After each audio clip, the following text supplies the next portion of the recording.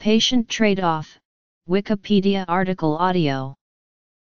The trade-off dilemma, or patient trade-off, refers to the choice between the expected beneficial and harmful effects in terms of patient survival and quality of life for a particular medical treatment.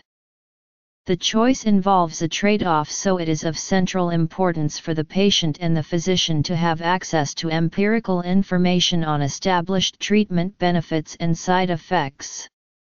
Research on this issue has been done upon prostate cancer.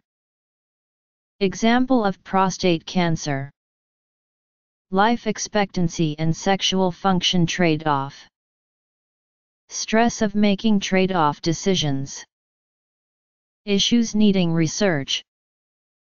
An example of such trade-off is prostate cancer treatment. Distress of this treatment includes urinary and bowel symptoms and waning sexual function. An important factor here is that prevalence of these symptoms and the distress they cause varies between types of treatment and individual patients. Patient trade-off shows the importance in collecting information needed to make such decisions. One option is to trade off an intact sexual function for the possibility of a prolonged life expectancy by not having curative treatment. A Swedish study found that the willingness to do this kind of trade-off varied considerably among the men included in the study.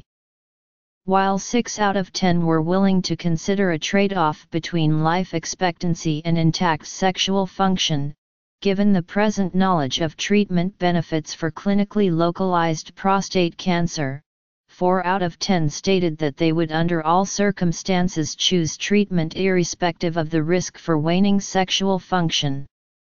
Access to valid empirical information is crucial for such decision-making.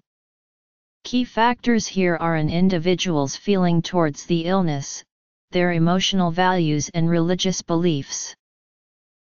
A substantial proportion of patients and physicians experience stress in judging the trade-off between different treatment options and treatment side effects, which adds to the stress of cancer diagnosed, a situation made worse in that 8 out of 10 prostate cancer patients have no one to confide in except their spouse, and 1 out of 5 live in total emotional isolation. It has not yet been empirically documented how far an individual may decide or not to select a treatment if in theory some positive treatment effects to counteract its negative effects.